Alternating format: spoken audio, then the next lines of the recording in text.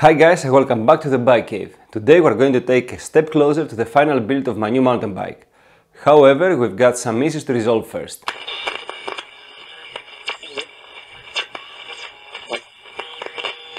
Today we're going to have some fun messing around with the suspension forks and the brakes of the pivot point. This is a bike I got last November and I'm planning to build a really versatile bike that will be able to handle mountain bike trails and also be usable for some of the tricks I like to do. If you already are a subscriber to the channel, you may have watched the past video in which I rebuilt its wheels and you saw that I already had these on my old cross-country bike. In a similar manner, the brakes I'm going to use for this bike build were the brakes I had on my first street trials bike before I upgraded them for the Hope Tech 3 trials on brakes I have today. On the other hand, the suspension, which is the rucksack sector, is the one that this bike had when I got it, and thus I think that it's almost brand new and it was not on any of my older bikes. However, both the suspension fork and my old brakes have to be checked and completely rebuilt if I want to reuse them on my new bike. So I think that today it's time to discuss about an abbreviation that is very well known in my professional field, and this is the RTFM, which means read the f***ing manual.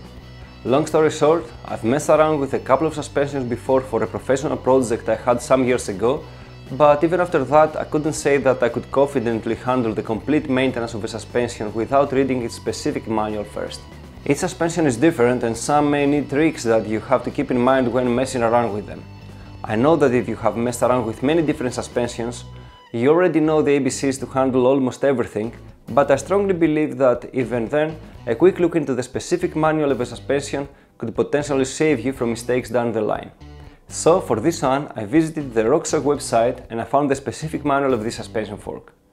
Then I read it really quick and also I had the manual open during the maintenance procedure to verify that I do exactly what I need to do. Some very useful stuff that I could only find in the manual was the amount of oil that was required each time, both for the air spring and the damper, and of course the tightening torque for whichever case it was specified during the maintenance procedure. I'm pretty happy that the maintenance directions were specified very clearly in the manual and I had the suspension fork maintained in no time. I replaced all the O-rings and the seals of the suspension fork and also I filled it with fresh suspension oil. Now it feels as good as new, and also taking everything apart showed me that indeed it was very slightly used before I get this bike. So I'm very happy about that and I cannot wait to ride it in the mountains when this bike build is finished. For the second part of this video I decided to rebuild my old SRAM DB5 brakes that came with my first street trials bike. These brakes may not be good enough for bike trials, but I'm sure that they will be great for mountain biking. Also, it has to be mentioned that I didn't keep them on my street trials bike for a long time, and so I never had the need to bleed them or generally maintain them. So I now had to learn how to bleed them, and to do so I decided to read the manual I found on the bleeding kit I got. I know that there are many videos out there showing and explaining the tricks to bleed any specific brake, but I always believe that the manual is a good starting point for everything. To be honest, I was impressed with the detailed and thorough explanation of the bleeding process that was described in this manual. It was so helpful and I followed these directions to a T with no problem understanding anything that was described there. However, after finishing the bleeding process, I was surprised that the lever was not responsive at all. So, now it was time to close the manual and act as an actual engineer to solve this problem.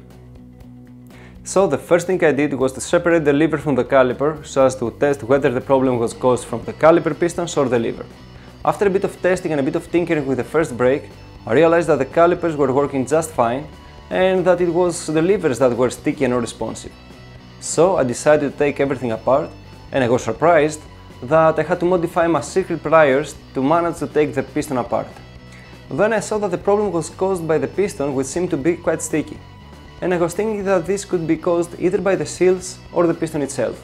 Having taken everything apart and after examining all the bits and pieces of the lever, I realized that the problem had been caused by the piston itself, as the seals are still as good as new. So the problem seems to be that the piston material had been swollen by absorbing either oil or humidity over the years that it was not in use. This could also be verified by actually measuring the diameter of the piston, where the major diameter of the piston comes close to the holes of the piston chamber. So immediately I thought that I could modify the diameter of the spots and then I could order new pistons and have working brakes to finish my bike build until I get the new ones. So I got my drill and I used as a lathe to symmetrically sand down 1/10 of a millimeter and get my brakes to work properly again. After this one it was time to get everything back together and give these levers a try. Assembling everything back together was also quite tricky, but after a while everything was ready. I was so surprised that this one worked out so perfectly, and now my levers feel as good as new. Actually, it has to be mentioned that after going online to search for replacement pistons, I saw that this is a well-known issue for these brakes, and I was happy that I also found another video that does exactly the same thing to save the existing pistons and make the levers functional again. If you are curious about this one, I'll have the link to the relevant video in the description below. I'm pretty confident that this bike hack solved the issue and that these levers will work smoothly from now on. However, I always want to be prepared, and so I decided to order a new pair of pistons, but with a twist. Understanding that even if I get a new set of polymer pistons, they will absorb oil or humidity again, and they will get unresponsive in the future, I found some custom pistons that are made out of titanium, and so once they are fitted into the levers, their dimensions will be unchanged forever, although they are a bit heavier than the polymer ones. I haven't received them yet, but I'm not planning to replace the old ones, even if I receive the new ones, as for the time being my brakes are well bled and everything works perfectly. However, I'm going to let you know once I decide to swap the polymer ones with the new titanium ones that I ordered. At that point, and before I close this video, I have to share with you a new bike hack that I just tried, and it will be in the testing phase until the next time I decide to bleed my brakes. So if you use hydraulic brakes that use dot brake fluid, you may already know that you cannot store large quantities of dot brake fluid for long, as it is hydroscopic, and this means that once opened, it absorbs humidity from the air and deteriorates with time. That's why it's often said that you have to get smaller packages of dot brake fluid, and also you should try to use as much as possible as soon as possible, even if it means that you bleed multiple bikes at once. For example, I bled both these brakes and the brakes of my street trials bike so as to use as much as possible at once.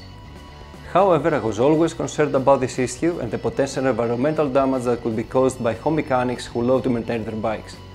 So I was always looking for a viable solution other than persuading all of your friends to bleed their brakes too so as to make use of the fresh fluid. This time I tried to vacuum seal the bottle with the remaining fluid, and I actually did that 2 times to add an extra layer of protection. So this bike hack will be in the test phase until the next time I need to bleed my brakes. If the bags are still tightly closed, it will mean that no air or humidity had contaminated the brake fluid and is still as good as new. If you want to learn about the outcome of this experiment, subscribe to this channel so as to get notified when I decide to bleed my brakes again, and I'm sure that in the meantime, I'll share with you many more bike hacks like this one. So that's it for today guys, and I hope that you enjoyed this one. However, I'm quite curious if you also read the manuals of your bike parts before you maintain them.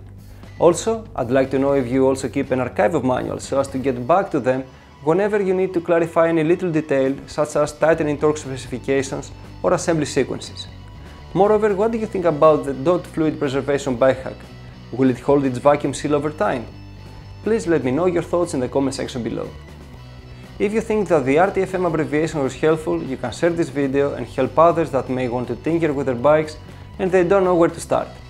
Thank you so much for subscribing and watching, and until next time, have fun riding your bikes and make sure that your bikes are well maintained. Bye!